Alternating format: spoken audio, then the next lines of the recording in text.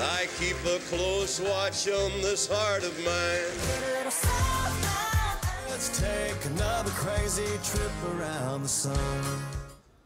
Country music is hotter than ever. We all know the big names: Cash, Carter, Chesney, and Underwood. Those are just a few, but do you really know how country music got its start?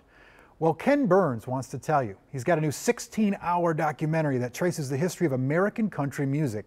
And if there's anybody who could do it, it's Burns. He's a one-man look into America's past with docs on war, politics, history, and sports, but now he's opening the songbook of country music.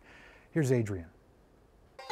You can dance to it, you can make love to it. The rhythm of country music is about love and loss. And in his 16-and-a-half-hour documentary, Ken Burns strikes a chord.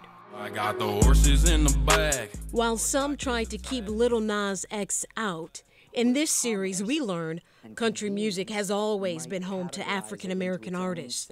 From its instrumentation to vocal, Burns says it's a genre that was influenced by African-Americans. We want to segregate it and make it a southern, white, rural, conservative force.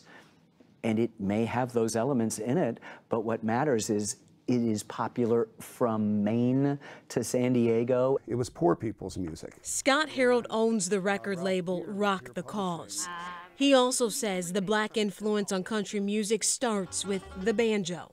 When people from West Africa were first brought to this country, obviously as slaves, when they came, they also used local found materials like gourds, pieces of lumber, broom handles, etc., and they built instruments. So sometimes our aspects of guitars, bass, or even the banjo came from West African slaves coming to America, using found objects like a gourd and being able to build a gut string instrument out of it.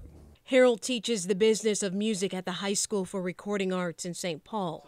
Country is a big piece of music history lessons. And if you get up around the Iron Range areas, folk music is big up there.